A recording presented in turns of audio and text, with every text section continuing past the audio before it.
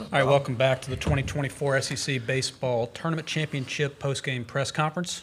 Joined by the regular season champions and top-seeded Tennessee, which won its fifth SEC Tournament Championship. Volunteers are represented by head coach Tony Vitello, along with center fielder Hunter Ensley, catcher Cal Stark, winning pitcher Dylan Loy. In a moment, Coach will make an opening statement, and then we'll take questions first for the players only, please. There's wireless microphones coming around. Please identify yourself, and also please identify the players so that we can, since we have three of them, so we can move the camera to them. Coach? Yeah, blessed to have Frank Anderson be a part of our staff. With pitching worked out the way it did. Multiple guys did some special things, and being in that dugout is reminiscent for me of Camden Sewell a couple years ago. Enz was on the team too. We're playing Florida, and you don't really have a starter ready to go. Sewell had been out of the pen for us, and he was nothing short of spectacular. And Xander did it for us out of that dugout, and now D. Lloyd today. Certainly in the plan was to see how many outs he could get, but he far exceeded expectations. And then the last thing is just the tournament overall was outstanding, in part because, LSU is the hottest team in the country right now, and they didn't stop today, in my opinion. They played really good ball, and, maybe just ran out of time because that thing was obviously very hairy at the end. Front row center for the players, please. Ryan Schumbert, Rocky Top Insider. Cal, just from your perspective, how much has the depth of the pitching staff increased, not only this week, but kind of over the last month or so? I think we've always had depth. We just got to be able to show it this week. Like Coach V was saying, it was good for guys to get out there, show what they can do. And I think it just adds to their confidence. This was big time baseball on a big stage, so I think it just adds to their confidence going forward. Front row left. Ben McKee, 24/7 Sports. Dylan, what was working so well for you today and your mindset being thrown into the mix there after AJ? And then Cal, what did you see from Dylan working with him behind the plate? Yeah, so basically I just kind of went in trusting my guy behind the plate, and what was working so well was just the connection between me and him calming me down throughout the whole thing. On the right, fourth row. Can Cal answer real quick? Oh, yes, sir. I think, as a freshman coming into a ball game like that, I thought he would be a lot more, amped up and stuff. But he, I could see him out there breathing, which was a good sign for me. And he just competed his tail off. I think he was throwing everything for strikes, made the adjustments when he needed to, and just let the defense work, which is always a good side. John Sartori, WVLT. Dylan, Tennessee kid in your first SEC tournament, to be able to bring a championship back to Rocky Top, just what does it mean to you personally? I mean, wearing the orange means so much to me, and being able to bring back the trophy is one of my lifetime goals growing up. On the right side, third row. Eric Kane, BulkWest.com. Hunter, 4-for-4 day at the plate. I think might have come off 4 different pitchers. Kind of what was working well for you at the plate? Yeah, I was just trying to slow everything down today. Huge crowd, obviously a great opponent that we have the utmost respect for in LSU. So really for me it was just get in the box, slow everything down, and breathe as much as possible to relax. Fourth row, far right. Ryan Silvio, Vol Report. Cal, just take us through that back pick that you had to get out of that inning, and how early in that at-bat did you know you were going to go to it? Yeah, no, it's something me and Blake obviously enjoy doing. So we kind of talked about it earlier on in the game, like a certain opportunity, stuff like that. We're always looking for it. So he just put it on. I got a good pitch to do it on. Made a good throw. That's really it. Paige Dower, full disclosure. Dylan, building off that last question, this being something that you've looked forward to your whole life, describe the feelings you felt when this childhood dream of yours came true. Yeah, so I don't know which inning. I think it was my second one. I came off the mound. It was like the third inning, and I expressed probably too much emotion for it being that early in the game. And so I tried to channel that and just calm down, but that's kind of what I was feeling. First row, right? Yeah, Mike Wilson, Knoxville News Sentinel. For Cal and Hunter, are there things you know about this team leaving Hoover that you didn't know for sure when you came down here? Yeah, I think one thing for sure is there's a lot of different guys who can get the job done. I think we showed that on the offensive side, defensively, and especially on the mound. I mean, it was a big weekend for guys to step up, and there was for sure a few guys that absolutely did. I think there's also a lot of different ways that we can win a ball game. Building off of that, like Hunt said, there's a lot of guys that can be put in and get the job done.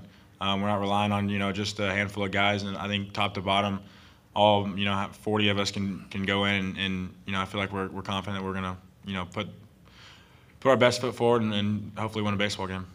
On the right side, third row. Yeah, Cal, kind of on that same note, how does a week like this and playing games back to back and kind of going all week kind of prepare you for what's to come next weekend and the weekend after that, hopefully?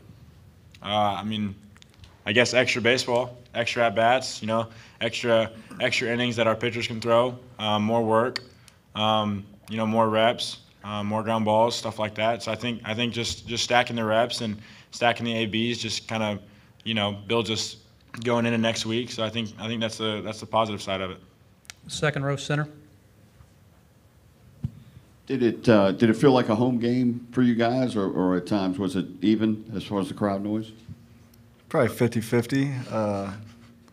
You always know when you play LSU they're going to bring a lot of purple and gold, but I mean the other half was orange and white, so it was a great show out. It was a lot of fun.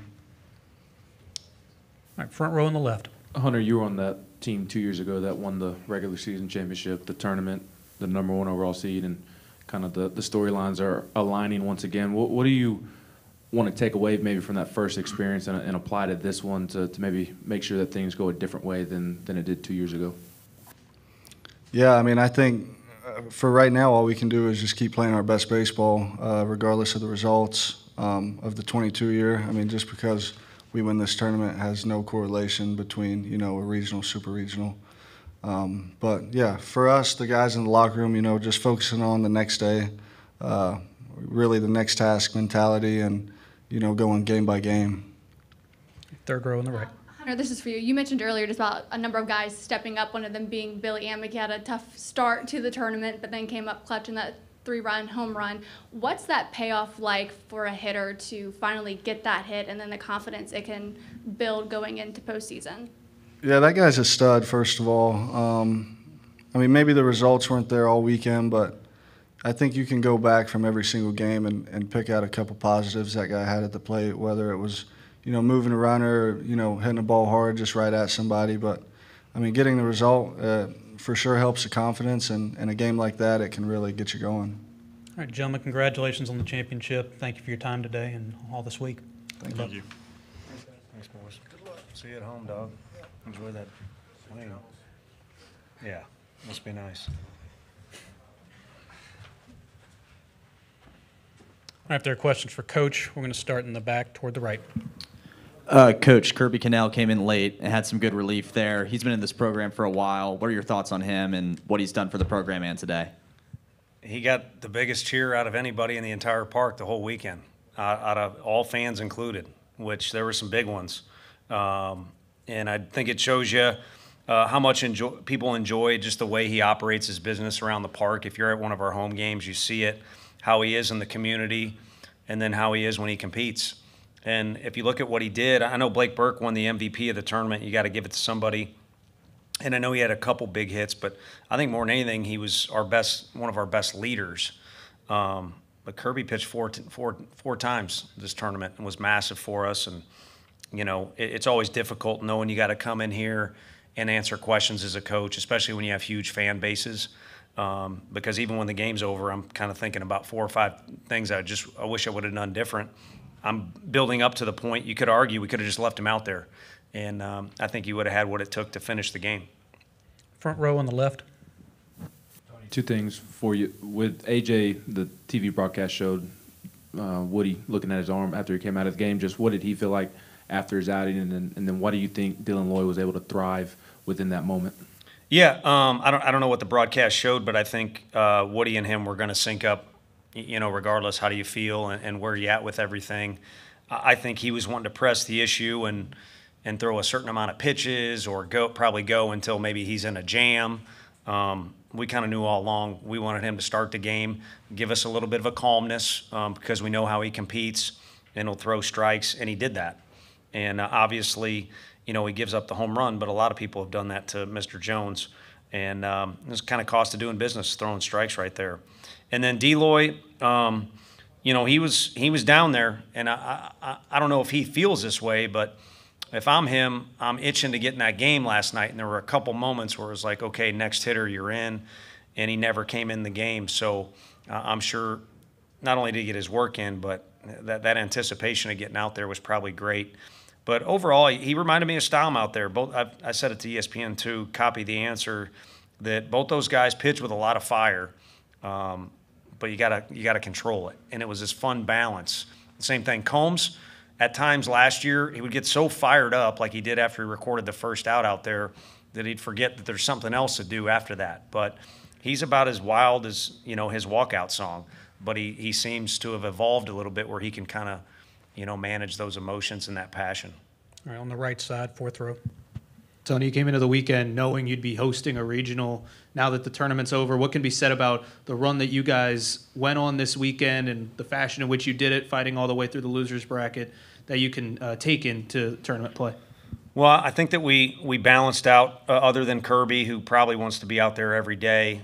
We balanced the workload pretty well, even behind the plate with Cal would be the other spot. The other guys just need to play. I mean, you're not going to feel good this time of year. You know, that's not going to happen. And kudos to Beth, our nutritionist. She was a maniac all week long with the food and the hydration and everything else. And, of course, Q helps her out, our strength coach. But, you know, it helped us to experience a lot of the different things that we did. And we did some foolish things, you know, and we pointed those out. And we also accomplished a lot. If you need to know where we stand, you look at what we were able to survive. First of all, Vanderbilt beat our brains in, but we beat Texas A&M. No one's going to enjoy going there at all. Mississippi State is worthy of a host. We've all seen Starkville. No one's going to enjoy going there. And this is the hottest team in the country that we were able to beat today. So I think kind of what we were able to overcome in this tournament, which you have to do every year to win it, tells you a lot about yourself. Should build some confidence. Front row, center. What's led to the growth of the pitching staff in the last 6 weeks or so? Just Frank. I mean, I say it. I don't owe him anything. I mean, now that we've been through a lot of this phone call and this text message and under the radar and working with administration, this is where he's going to finish his career, if I can speak for him. So I don't have any reason to say it other than I'm being honest with you when I say it. And if you want, look at what he did for Augie. Look at what he did for a legendary coach at Texas Tech, what he did for Houston baseball when he was there. So just blessed to have him. Now, Coach E's pretty dang good with those catchers, and it takes two to tango. Our Peeps caught tremendously well receiving-wise, and just Cal controlling the game the way he does. So there's a lot that goes into it, but it kind of starts with Coach Anderson. And, you know, your players got to meet you in the middle. And I've used the word, and I want to use it again, the willingness out of the pitching staff to take the ball. And there's no complaints out of Xander that he got hot or Dylan that he got hot and didn't get in the game, or, you know. And you had Snead and Staum wanted to go in the game today, and that was not going to happen. So it's a good approach out of this group, which has made it enjoyable, like we said the other night, to come to work. Front row on the right. Yeah, Tony, what was your perception of the pitching staff's depth going into this week? And do you feel differently about that, leaving here with what we got from Benke, Phillips, and Dylan Loy? Yeah, and one theme, I don't think it mattered, but I kept saying, especially with this group that we're facing today and the crowd gets excited, we don't need zeros. Don't put that pressure on yourself. We just need you to go out there and throw strikes, and it's a staple of Coach A's staff. So if you're talking about throwing strikes and guys that are capable of going, we had no questions about our depth. But what version are you going to get out of each guy? You know, Dylan's been very consistent. He's kind of been our Xander this year. But it is his first postseason effort, so you wonder a little bit what's it like. Are we going to get the Marcus Phillips where we got to calm him down with his attitude, or kind of like, hey, dude, none of our guys want to hit off you. Why should anybody? And we saw the version we got. We probably kind of need to meet in the middle a little bit there. And then, you know, Banky probably, we did not want to use him again because of how he threw the other night. I mean, he left it all out there, and that's the best version of him. So, again, it was just a matter of just stay true to yourself, because it is a pretty good group and a pretty deep group when they do. On the left side, second row. Save for last year here, you guys have made a habit of making deep runs here in Hoover. Is there something you can point to that you think is a commonality there that allows your program to do that? No, I mean, Tuesday's tough, and we drew all that last year, and you know, I think it was Wansing was just incredible against us after we chased him really early. So you're going to run into that guy, and he's going to get you or you're going to get him. It just kind of works out that way. And, you know, as far as, you know, the main part of your question, having success, I don't really have an answer for it other than there's been good leadership on our teams. Fergie and Liam were so fun to be around in the middle of the diamond as our middle infield in 21, and then we come back the next year, and all the guys that worked so hard and cheered hard for those guys that got us in a final where Arkansas beat us were now getting to play, and they relished in that opportunity. And they kind of, you know, educated more than we did. That's when the first time came in the program was 2022, where the players started to become as much of the teachers as the coaches are. So there's been a nice little lineage, and, you know, blessed to be around good leadership. Fourth row in the center. Going back to the willingness of the pitching staff, is that something maybe that has to do just with the personalities of who you have? Did you notice it early on, or is there a moment maybe where that culture was kind of built? Yeah, I think like anything, there's probably no one magic answer. I think part of it is the makeup or the personality of the kids. And then you got to trust, you know, there's a lot of different philosophies. But if you're wearing purple and gold, then you got to trust what those guys are saying. If you're wearing orange, then you got to trust what we have to say. And it makes everything better when you do. So I think nature of the personalities, and then recognizing they have a lot of people that are fairly skilled, if at the very least, at coaching them, but also really care about them too. So there's been good communication, good going back and forth, and there's been a hunger to improve and get better. And maybe one of the special ingredients is there's a lot up for grabs this year coming into the year. I mean, you name it. And we went into the opening weekend, I think, with some people, you know, excited about our team. But Drew Beam was the only, if you were going to reference the past, he was kind of the one for sure constant that we knew we wanted to do, and Kirby out of the pen. But there was a lot up for grabs. I think it's good for players to have that hunger and something to work for. All right, last one, Ben. Tony, looks like you all are going to be the #1 seed tomorrow, and there's obviously the jokes about the curse of the #1 seed. You on that committee? No, but the people who are smarter than me say that you are going to be the #1 seed tomorrow. Well, I guess what are your thoughts on the quirky conversations about the supposed curse, but also why it's so difficult for teams to win in the NCAA tournament? Yeah, I think it's difficult for any team to win the NCAA tournament, and it's also very difficult to win this tournament because of the caliber of athlete that you're surrounded by, and we were able to do that. And then to me, and I'm not trying to pat ourselves on the back, but one of the things I always thought as a little kid, as a big sports fan, like Big Ten basketball, I don't think they had a tournament back then, but it was more impressive for Indiana or Michigan to win the regular season because it's a huge body of work. We were able to do that in one of the most competitive amateur leagues, you know, of any sport.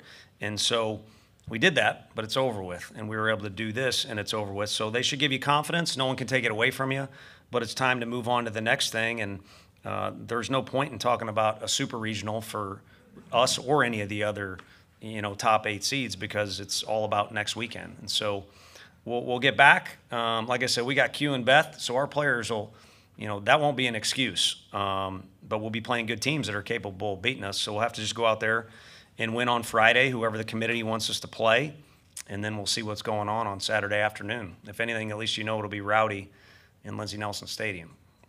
Congratulations, Coach, and thank you for all your time this week. Thank you. Appreciate it.